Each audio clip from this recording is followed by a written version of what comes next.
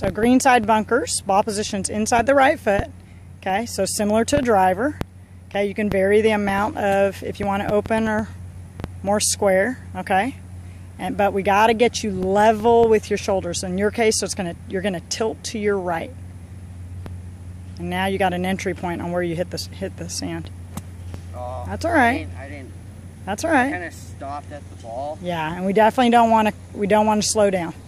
Yeah, we always, and just try to think about it. Go, okay, if you're going to hit sand onto the bunker or onto the green. Okay, and then that way the momentum has to keep going, right?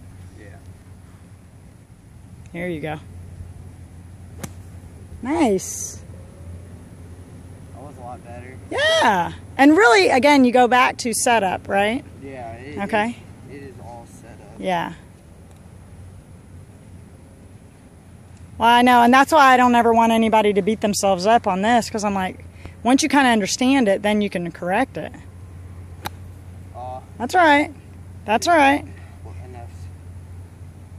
But see, the hard part is, a lot of times, like if you did 5 of those in a row, what happens to your mind? All of a sudden, the fumes start going, we start getting mad, we start trying too hard, and then all of a sudden we hate it. And we can't think through, hey, what do I need to do? Right? And that's the thing, is just trying to catch it. Yeah, a little more square with your shoulders. Yeah. Yeah. Good. Better? A lot better.